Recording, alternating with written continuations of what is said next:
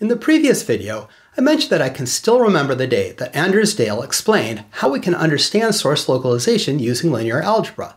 We just multiply the vector of observed voltages by the inverse of the weight matrix to estimate the distribution of voltage along the cortical surface. But Anders also explained the problem with this approach. The matrix of weights can't actually be inverted. This is related to the fact that the inverse problem has an infinite number of solutions. As a result, we have to choose a pseudo-inverse, which requires additional constraints. The problem is that we don't have a perfect way of doing this that exactly matches the realities of the brain. At best, the additional constraints are not known to be true. At worst, they're known to be false. One common approach is called the minimum norm. This approach solves a major problem that happens when you have patches of cortex on opposite sides of a sulcus, like sources 15 and 16 here. Since these patches point in opposite directions, they'll produce opposite polarity potentials on the scalp. And if they're both activated approximately equally, they'll just cancel each other out. For any value we assume for source 15, we can cancel it out with approximately the same value for source 16.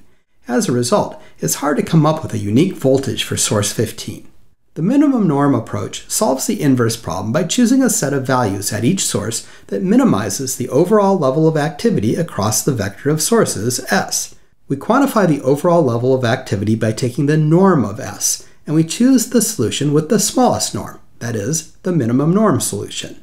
Another solution is LORETTA, which stands for Low Resolution Electromagnetic Tomography. LORETTA is based on the idea that nearby patches of cortex typically have similar levels of activation. In other words, the pattern of activation changes relatively smoothly from patch to patch. LORETTA chooses the set of activation values that's maximally smooth. In other words, the solution with the smallest differences between adjacent patches. So, which solution is correct, minimum norm or LORETTA?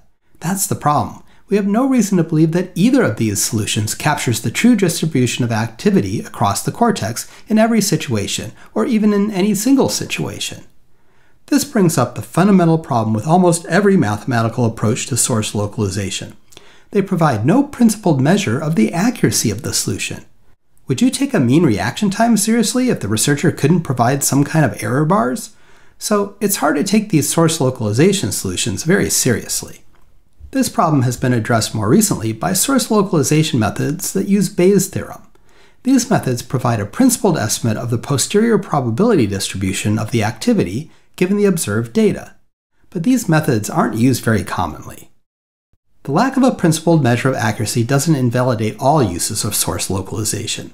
Source localization methods can be useful for showing that the observed data are consistent with a given generator site, even if other source configurations might also be able to explain the observed data.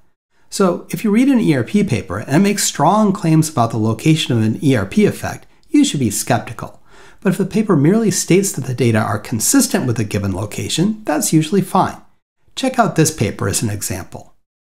The bottom line is that the ERP technique is not well suited for answering questions about neuroanatomy.